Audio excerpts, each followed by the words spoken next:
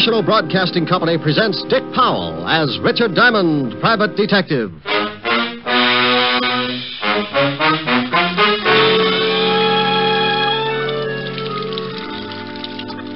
E-A-O-E. E-A-O-E-A.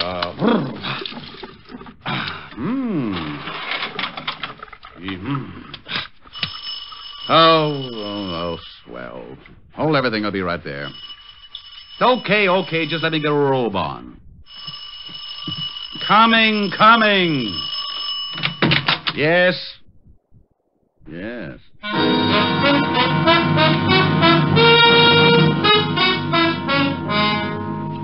there's nothing like stepping out of a nice warm shower into a nice hot murder. The only thing in sight was the body of a man lying on his face.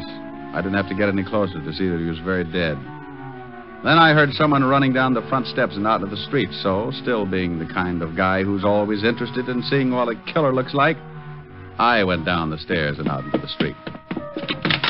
I landed on the sidewalk just as a sedan pulled away from the curb and dove into a hole in the traffic. I only had time to see that there were two people in it.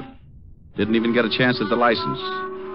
Well, a white terry cloth robe can be a little conspicuous at 11 o'clock in the morning on East 51st Street, right off Madison. So I shuffled back up the stairs, put in a call for Lieutenant Walter Levinson, 5th Precinct, homicide. But it seems as if I was a little late. A neighbor on the way down the hall had stumbled on the dead one in front of my doorway. Now, generally, a body in front of my door would be left alone to sober up. But this one seemed to be bleeding, so just as a precaution, the neighbor had called the police.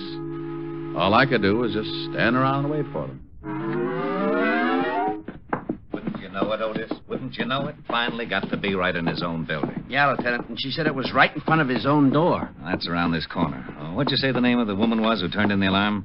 Myrtle Tibbles, the apartment next to his. That's right, Otis, and she's a big snoop. Huh? I heard that. What's that? Myrtle Tibbles.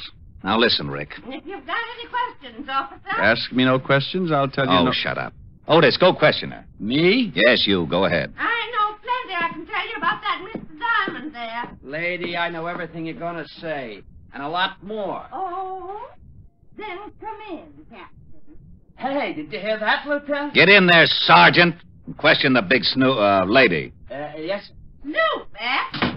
Well, Rick? Well, Rick, what kind of a bit is that? I suppose you're going to tell me you had nothing to do with this killing. Walt, I was in taking a shower when this gentleman decided to get himself shot in front of my door. I was singing, too. Would you like to hear what I was... No, Hey, wait a minute. If you were in taking a shower, how did you know he was getting himself shot? He rang the doorbell first. Oh, sure. He wanted to let you know there was going to be a murder. Listen, blubbermouth, I was taking a shower. I stopped taking a shower. The doorbell rang. I went to the door. I opened the door. Dead man. I ran down into the street after the killers. What about the shots? I didn't hear any. Must have used a silencer. Well, you say you ran after the killers. Was there more than one? Two. I don't know who pulled the real trigger, but I chased two people down into the street. You recognize them? No, they didn't leave any calling card. Descriptions? Man and woman. Now, that's helpful. License number? Too fast. Got lost in traffic. In other words, all you noticed about them was a little less than nothing. I'm surprised you didn't forget and leave your head hanging in the shower. Yeah. Oh, now, by George, Lieutenant, that was a real dandy, that was. Oh, cut it out, Rick. Come on, let's take a look at the corpse. Well, have you forgotten? You just sent it in to question Myrtle Tibbles. Not Otis, I mean this one. You better be specific. I've known a lot of coroners to get pretty confused when Otis was covering a homicide. Some kind of a messenger. Yeah. Band on his cap says Speed Messenger Service. Here's his receipt book. Only one entry. Richard Diamond, Apartment E, 53 East 51st Street. Nothing else. Would you want any more? I'm honored. Now, what the devil could he have been delivering? The reason he got shot, probably. Huh? Yeah, Myrtle. Lieutenant. Yes, Sergeant. Go ahead and ask him, Otis. Oh, no. Yeah, young love. Myrtle, Miss Tibbles wants to know if it's all right if I stay for lunch. Why, I think that would be real nice, Sergeant. How long do you think it will take? How long, Myrtle? Not long. Well, that's fine. But before you sit down and start feeding that fat face of yours, what would you suggest we do about this body in the hall? Well, I'll tell you, Lieutenant. Otis! Yeah, Lieutenant. Get out here. Coming, Lieutenant. Thanks anyway, Myrtle. Well, Where to, Lieutenant? Oh. How about the speed messenger service? Right. Just as soon as the coroner and the boys get here and take over. You want to come along, Rick? Well, sure. The dead man was trying to deliver something to me. I'd like to know what was important enough to get him shot. Sure, let's get going. Diamond, don't you think you ought to change that robe? Walt. Yeah, I know, but what are you going to do? Oh, gee, I only made a suggestion. You don't have to get sore. Oh, we're not, Sergeant. He can wear the robe for all I care. I only... Well, thank you, Sergeant. I don't give a darn if he looks silly. Otis. Just because I make a suggestion. Sergeant. Yeah? Will you do me a favor? Well, sure, Lieutenant. Shut up! So while Walt tore Otis to pieces, I did a quick change. And when the coroner arrived, we climbed aboard the squad car and headed for the main office of Speed Messenger Service. While Walt was getting the address from headquarters in the car radio, Otis sneaked on the siren. So in less than 10 minutes, we pulled up in front of a building at 31st and West End Avenue and barged in. You on duty here, miss? Yeah. Trouble? What makes you think there's trouble? When a cop car pulls up in front and you two jump in here like a couple of bill collectors, it figures. Trouble, see? A woman's intuition. Wonderful, simply wonderful. Tell me, dear, did your service send a messenger over to 53 East 51st Street, apartment E? About an hour ago. Why? What was he supposed to deliver? I don't know. I don't remember that good, see? Oh, well, try. I don't get this. What's wrong anyway? Well, dearie, your messenger ain't anymore. Yeah, shot to death.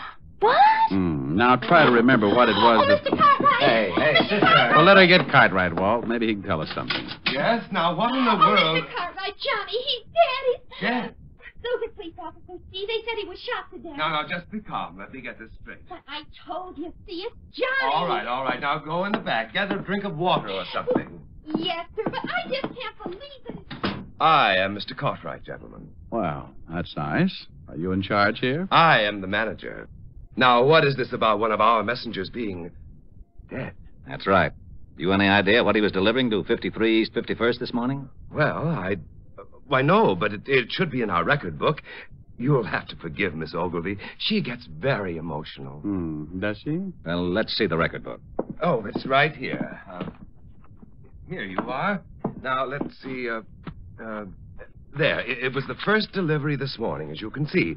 53... We'd like to know just what he was delivering. Oh, well, I really couldn't say. I don't even remember what the item looked like. Well, who sent it? Yes, that I can help you with. Here it is.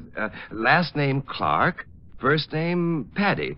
In other words, a man named Paddy Clark. No. Yes, odd first name, isn't it? Mean anything to you, Rick? No, something. It's a little vague. Name seems familiar, that's all. How about you? I don't get a thing from it.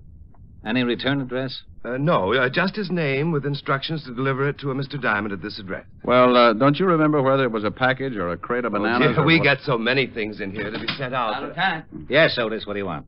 201 over on East 48. Thought you might like to know. You better take off, Walt. 201's your department. Fine.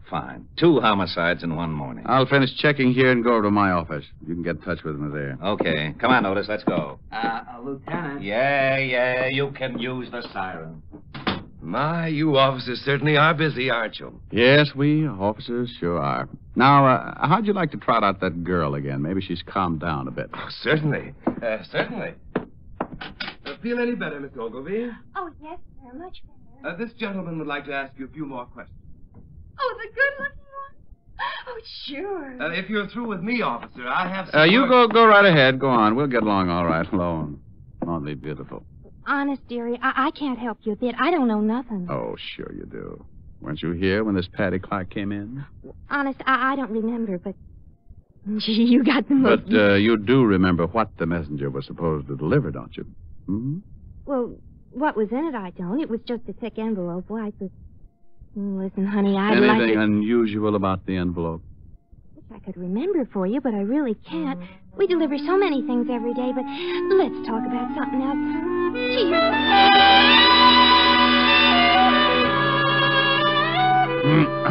Well, after all, there was no reason in the world why she should remember one particular envelope, so, making like a good cop for Walt's sake, I scribbled down her name and address. Then headed for my office at the corner of 51st and Broadway. I stopped in the lobby for my morning supply of cigarettes and was about to step in the elevator when a big fat hunch, that's right, hunch, grabbed me by the arm and turned me back into the direction of the tobacco shop. That's the place I've been stopping at every morning for the last 6 years. And it was run by a little guy with a twitch in his right eye. A little twitch and a last name Clark. And a first name Paddy. Back for something else, Mr. Diamond? Yeah, Max. Where's Paddy? Oh, he called up the other day and says he was going out of town for a couple of days or so. Oh, is that it? I missed him the last couple of mornings. But, you know, you got 3 stands to look after. Yeah, that's right. Say, tell me, where's Paddy live? You want to see him? Mm-hmm. Got a little business deal I want to talk over with him. Oh, sure. You know Paddy. Anything to make a buck. Here. Here. It's his address. Read it? Oh, fine, yeah. He got a phone? Yeah. It's Skylar 49970. There. Thanks, Max. One of these days I may even buy a cigar from you. Funny how things like that can happen sometimes. The name of Paddy Clark had seemed familiar, but I couldn't place it. Only because I'd been doing business with him every day for 6 years and didn't think to look that close. I grabbed the elevator, went upstairs to my office, and put in a call to Mr. Clark. Yeah? Paddy? Who wants him? Oh, no.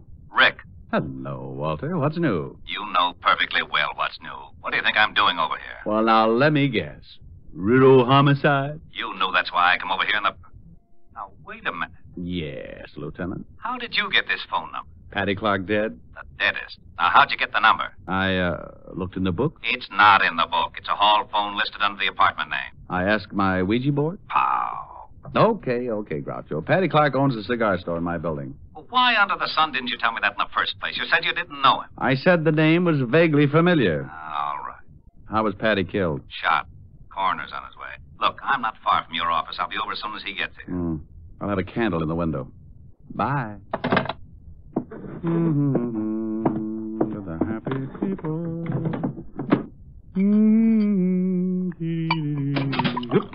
Something wrong? Oh, no. Come in. Just filling my lighter. Okay, Agnes is alone. Hello, Mr. Diamond. Well. And in came Agnes. And this was the type of girl easily recognized. About 5'5", with more curves than the World Series. And the one thing that really set her apart from the rest, a great big .38, complete with silencer. Her boyfriend took out a cute little .45 and leaned against the door, while Aggie swayed over to my desk like a mull cobra. All right, Diamond. Let's have the envelope. Honey, could you point that thing the other way? My skin is beginning to crawl out of my shirt. I want the envelope, Diamond. And if you refuse to give it to me, I really wouldn't mind killing you. You know, I think I'd like to give it to you if I knew what you were talking about. I hope we're not going to have to play games, Diamond. Well, something like post office might not be so bad. Drill him, Aggie, and we'll search the place. He's got to have it somewhere. I'll handle this. I want the white envelope Paddy Clark sent you this morning. And I thought you, too, got it after you killed the messenger boy. Now, I don't know what you're talking about. Seems to me I chased you into the street. Saw you climb into a car and take off. The guy in the white robe. So if you two knocked off the messenger boy, you must know I don't have the envelope. Too bad, but I didn't even get to the door until after you'd shot him. We didn't shoot the messenger. What was in the envelope? You know what was in it. Go on, Aggie. Show him we ain't kidding. Oh, shut up. We didn't shoot the messenger, Diamond, but we are going to get the envelope. Where is it? Hey, that siren's pulling up out in front. Why didn't you search the messenger? You had a gun. You didn't have to worry about me if I showed at the door. Well, we got an envelope off him, all right. Empty. Hey, what are you doing, Paul? Taking a look out in the street. Hey, Police. prowl car. 2 guys coming in this building. Some of your friends, Diamond? You say the envelope was empty? What if they are some of his friends? What if they found Paddy? I told you to shut up. Why'd you kill Paddy? You knew he'd already sent the envelope. Knock him off, Agnes. Quiet. Hey, somebody getting out of the elevator. You keep your face shut, Diamond. Paul, get over behind the door. What are you going to do? Diamond, you stay right there at the desk. Say one wrong thing, and you and a couple of more get dead. My. Hello, Rick. I got over here just Good night, Lieutenant. Good night. Good night. Oh, what you mean is good afternoon. Ooh. Believe me, Walt, I meant good night.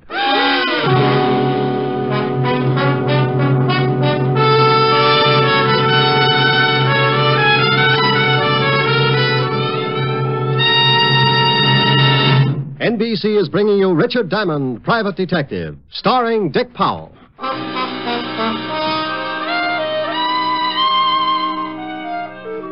Yes, dear sweet little Agnes had slipped out from behind the door and let Walt have it right behind the ear. He went down like a 16-pound shot in an elevator shaft. Then Aggie and her playmates started backing off. They opened the door, and Aggie, darling, pointed the business end of the silencer about halfway up my hand-painted tie. Whether or not she would have shot is anybody's guess. But along about that time, a very dear old friend stepped up behind her. Drop it, lady. The other cop. You can drop yours too, Sonny. Oh, Otis, bless your little pointed head. You fool. Why didn't you look first? Well, I forgot. Forgot? Okay, over against the wall. Keep your hands up high. Hey, how's the lieutenant? Oh, he'll come around. Walt. Oh, Walty. Which one let him have it? Agnes. The dame? The other one's named Paul. Come on, Walt. Oh. Oh, come on, Walt. It's spring again. You know, birds and bees and all that sort of rot. Ah, that's a good boy. Now, try and sit up. Oh, my head. What happened? What happened? Oh, no. Walt, you've been crowned queen of the 5th Precinct. Who did it? No, don't look at Otis. He's been reading his Tom Swift, arrived in the nick. Look, there. Huh? Them? Them. And Otis? Saved the day. What did he do? Wander in without his collar and scare them to death? Agnes, she's the one with the sweater. Agnes crowned you. Look, where did these two figure, huh? Now, they're the pair who ran out of the building after the messenger was killed. Put the cuffs on them, Otis. Yes, sir. Okay, you put out your right and you put out your left. And I'll be in Sing Sing before you. And I'll be in too. Get him. Now bring him over here. Go on, lady. Okay. Keep your hands to yourself. Here's the artillery, Lieutenant. 38 special with a silencer. This 45 auto. Silencer, that's enough to book him in itself. All right. You kill the messenger? No. How about Paddy Clark? We don't know who you mean. They know. That's your story. Well, we'll take him down and book him. Happy now, Rick? No. How about I know who has the envelope and what's in it? Envelope? Yeah. The girl at the messenger service finally remembered. Come on, let's take these two down to headquarters.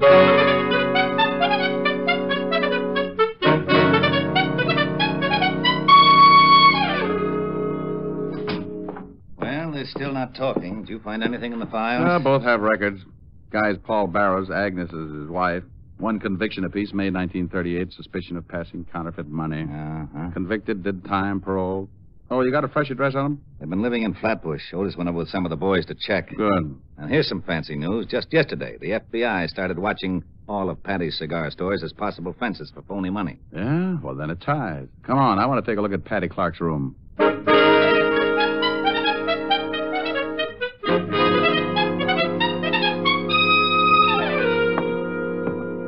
Paddy was lying right there beside a couple of bags he'd packed for the trip. Oh? 4 slugs in the chest, no struggle. Anybody in the building hear the shots? No, and the 38 your little girlfriend had wore a silencer, remember?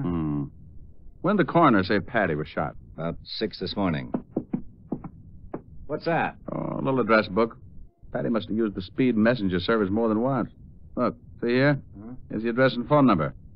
Now, Walt, let's go over and take a look at Agnes and Paul Barrow's place in Flatbush. See what Otis has found out.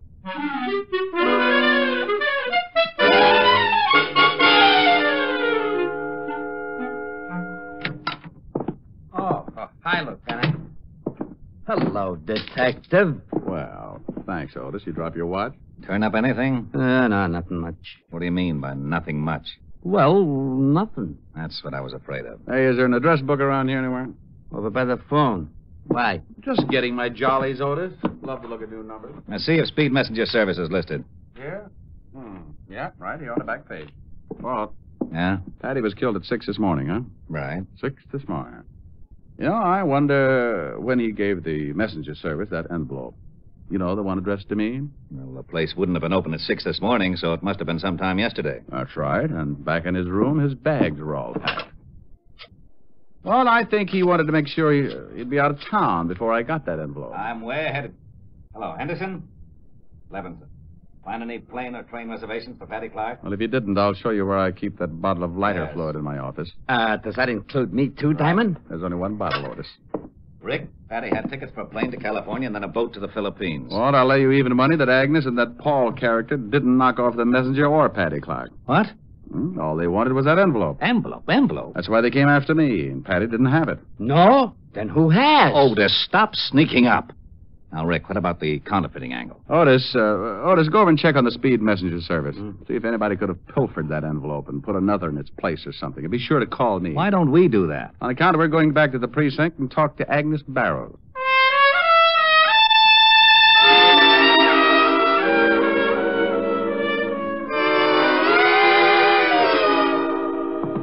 I got them waiting outside. Good.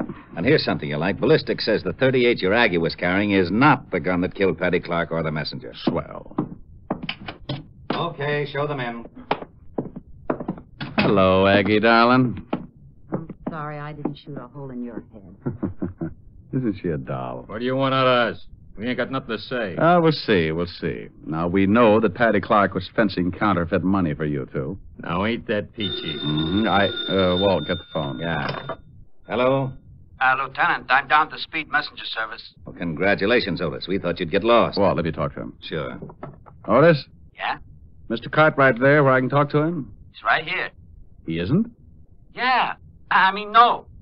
He's right here. Well, if Cartwright isn't there, put the girl on. Cartwright is here. He's standing right next to me. She isn't? She? No, he. Cartwright's a he. Can't you get anything straight? They've skipped? Huh? Whole place cleaned out? No, there's plenty of people. Oh, now, wait a Hold the minute. phone a second. They've skipped, Don't you Walt. understand I'll what pull out I a said? general. I said- Skipped? Why, those dirty... Oh, shut up. Didn't you hear? Didn't you hear what he said? They skipped. How do you know?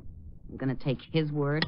Henderson, put out a general on Cartwright and his girlfriend. That dirty, no-good, double-crossing Cartwright. Look, kiddies, that guy's framed you two from the very first. Why don't you talk? The state will make it easier for you. Agnes? I don't know. Sure, tell him. We've been getting the runaround ever since he got us in this deal. Hello? Okay. Hey.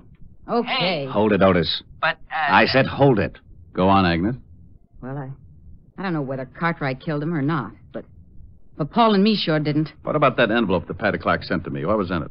Counterfeit dough. Some of the stuff we made with Cartwright. Why send it to me? Oh, because Paddy got sore at Cartwright and wanted to blow the racket wide open. He was crazy to send it through the speed messenger service. Sure he was. Yeah, I think I get it now. When Cartwright found it out, he killed the messenger and had you two there just to make it look like you'd done it. Sure, the lousy. Otis. Hey, listen, how long can a guy hold the phone? Otis. You want to be a hero? Huh? How close is Cartwright standing to you at this minute? He's about a foot away. Well, just reach out and slap the cuffs on him. Really? Yeah, and something else, Otis. What? You may use the siren all the way home.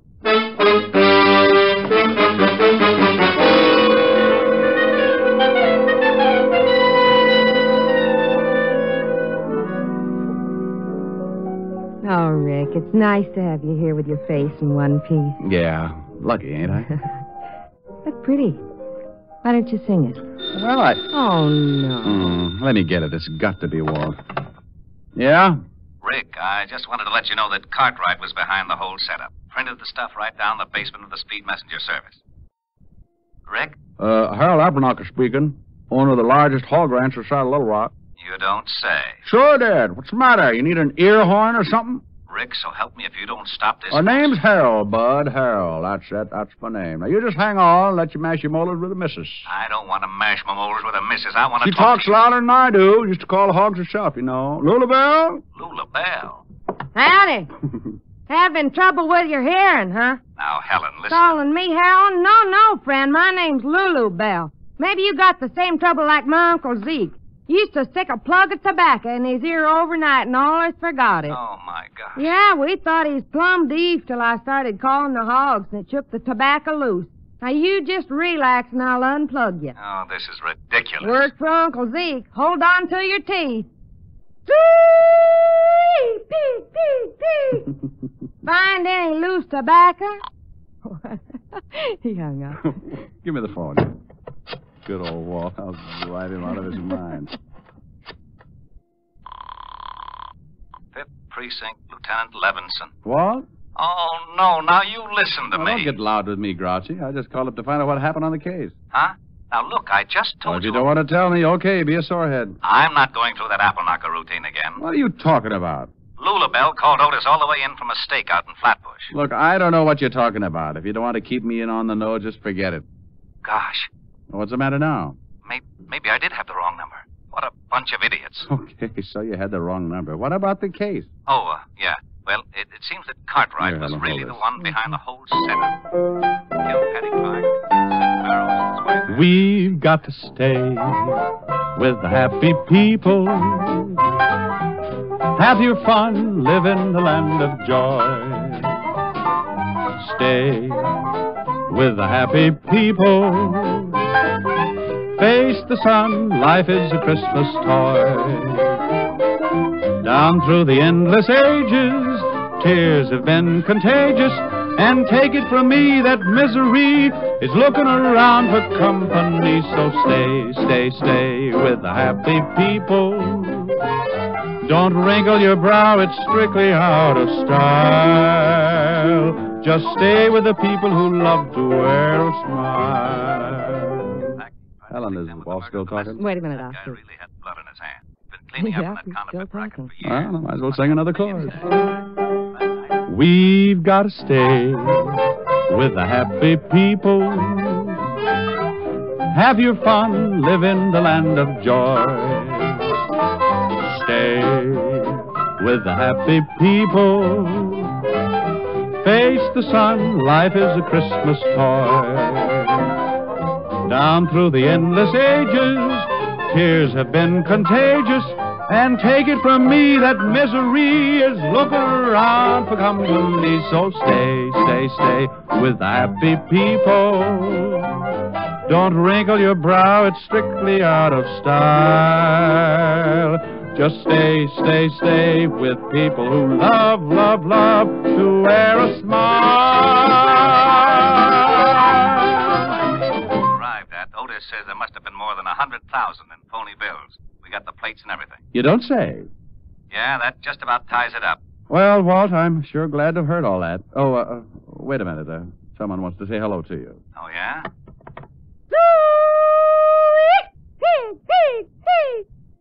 Walt? Oh, no. Oh, no.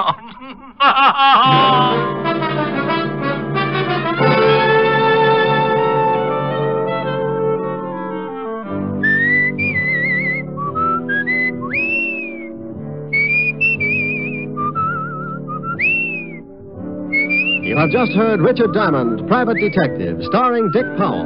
Lieutenant Levinson was played by Ed Begley. Also in the cast were Virginia Del Valle, Wilms Herbert, Lucille Meredith, Michael Ann Barrett, Carleton Young, and Frank Gerstle. Music was under the direction of Frank Worth. Tonight's show was written by Blake Edwards, and the entire production was under the direction of Jack Johnstone. Dick Powell currently may be seen in the motion picture version of the best-selling novel, Mrs. Mike. There's more thrill-packed listening for you throughout the week when NBC presents other great adventure mystery dramas. Night Beat and Dangerous Assignment are two action-filled shows you'll want to make a steady date with every Monday night over most of these NBC stations. Yes, on Monday, travel the Night Beat of the Chicago Star with newsman Randy Stone. There's poignant adventure as Randy searches the city at night for an unusual and intriguing story. Also on Monday, join Brian Donlevy in Dangerous Assignment. As Steve Mitchell, soldier of fortune, Donlevy journeys to the corners of the earth in search of adventure, fortune, and fair play. Yes, now on Monday, hear two great adventure mystery programs, Night Beat and Dangerous Assignment, on NBC.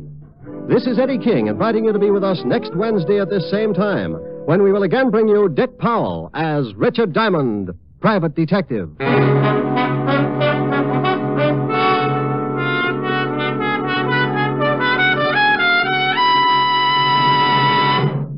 Screen Guild Theater stars Ginger Rogers tomorrow night on NBC.